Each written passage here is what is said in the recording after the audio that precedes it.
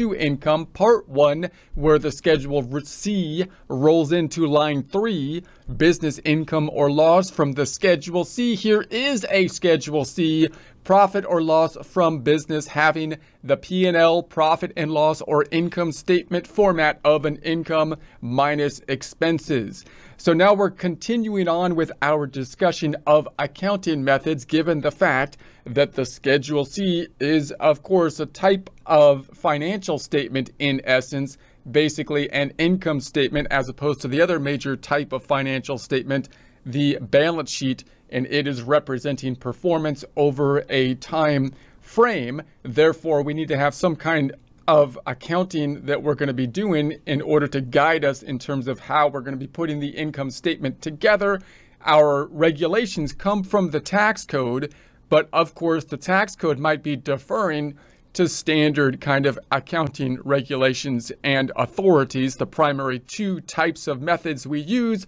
cash method and accrual method, or possibly some kind of hybrid between them, noting that the major things that would push us from going from a cash method, the easier method typically, to an accrual method are when our business, our industry have accrual type of things we need to deal with, such as inventory, because it's going to go on the books as an asset typically when we purchase it, which is a deviation from a cash-based accounting thing to do.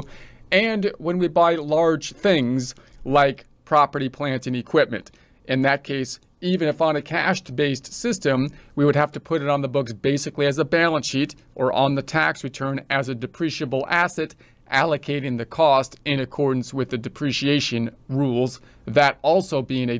deviation from a cash-based system.